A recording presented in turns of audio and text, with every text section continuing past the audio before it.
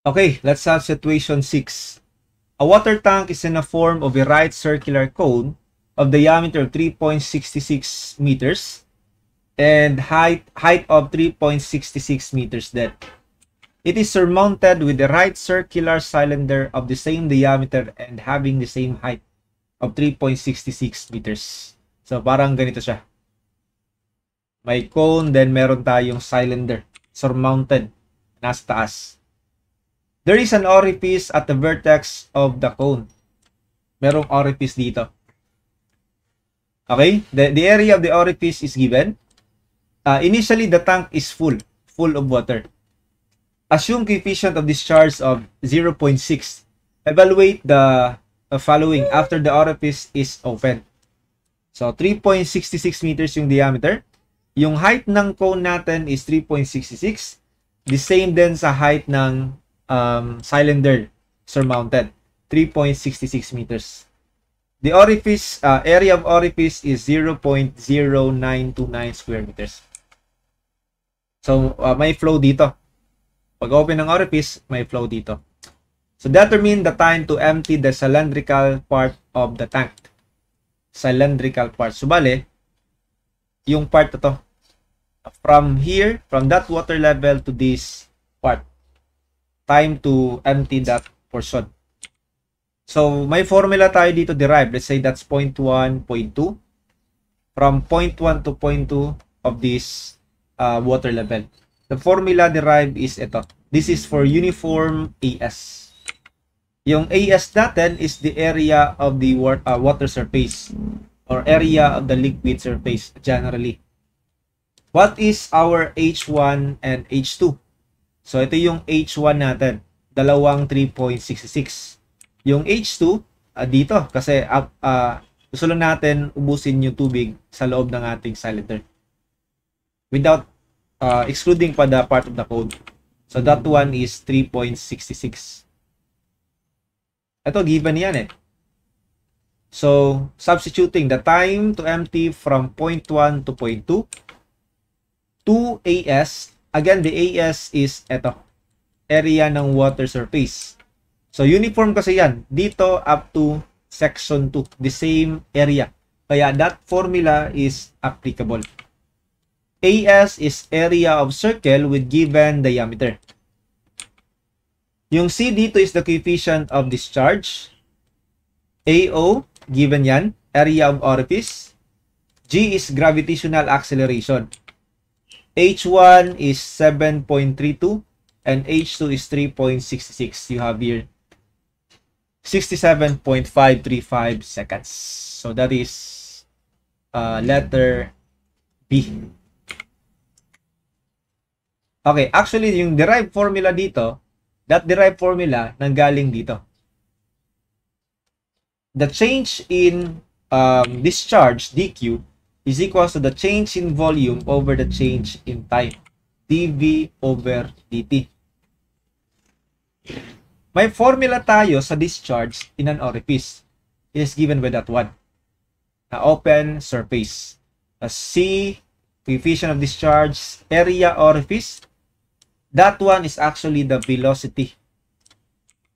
That is the theoretical velocity, square root of 2gh. Yung time yung hinahanap, kung i-rearrange kasi natin yan, that becomes dV over dq. Okay? So, yung dV, the dV is equals to AS, constant kasi yung AS natin dito, times dH, differential height. While yung Q natin can be written at as that one. Na para ma-eliminate natin yung differential strip, ito yung AS natin at any height H, then that formula is integrated. I-integrate natin. Integral for both sides, so that becomes from H2 to H1. Ganun ang mangyari. So, i-substitute natin, H2 is from 0.2, 3.66 yung height natin dyan. Then, H1 is 7.32 to that height. Yung AS is constant, pi over 4 times diameter squared. Ganun pa rin, no? C 0.6 AO 0.0929, 2G. May H dito. H variable.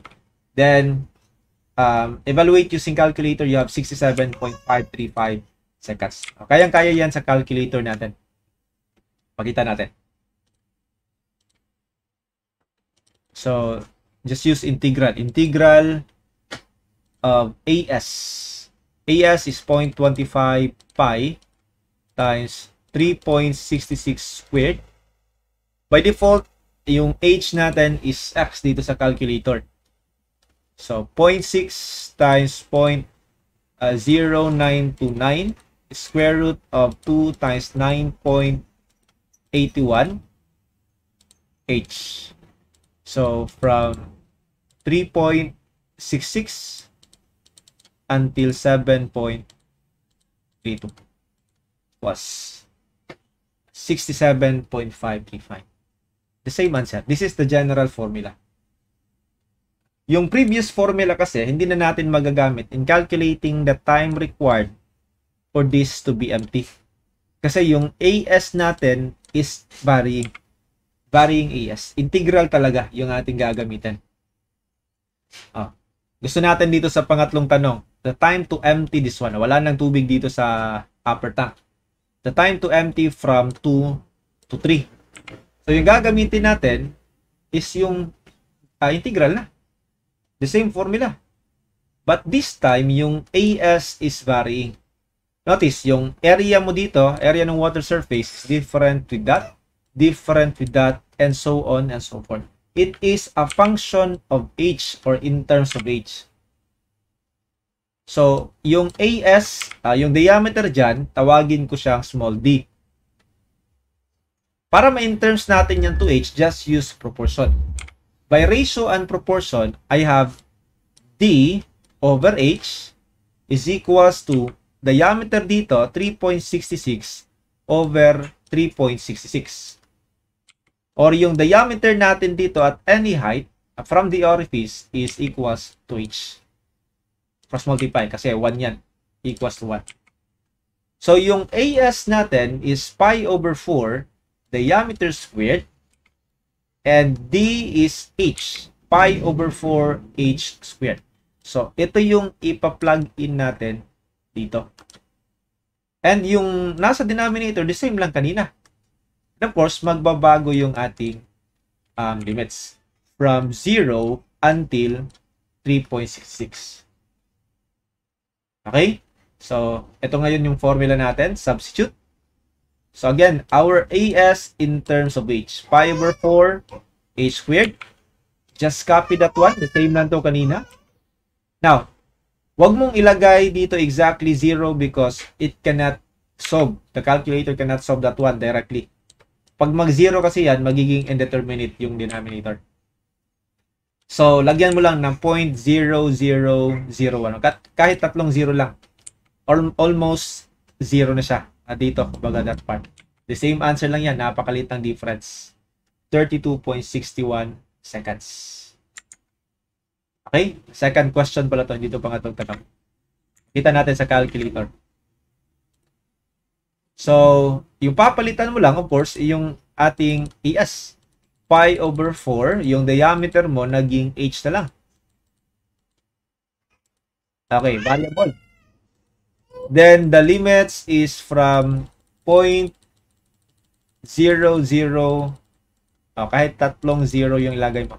0.1231, then to 3.66. 3.66. Medyo may katagalan talaga. But, of course, mas matagal tayong mag-mano-mano dyan. 32.61. Bakit from 0 to 3.66? Galing dito until that point, mauubos yung tubig. And pangatlong tanong is the total time to empty the tank. I-add natin yung dalawa. Okay? I-add lang natin yung dalawa. So the total time is ito, from here to here, then plus 32.61. Answer, 100.15 seconds or 100.14.